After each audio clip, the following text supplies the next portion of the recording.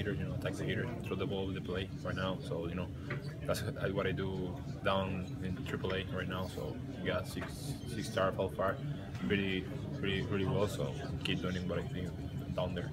The last couple of weeks of this season, you changed things mechanically with your delivering your windup. Are you sticking with the same delivery, and how has that been working? Yeah, I take that for all season. I keep working with that.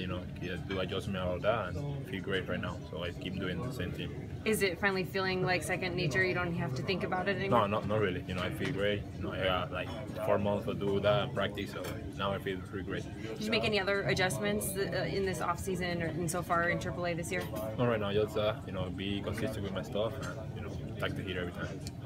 Welcome back, Jose. Thank you, Adina. Can you draw on that start that you had here last August when you were called up and you did so well, 6 innings, I think, against that lineup? Do you remember that day, and will you try to have that same feeling? Yeah, for sure. I have the second chance last year here.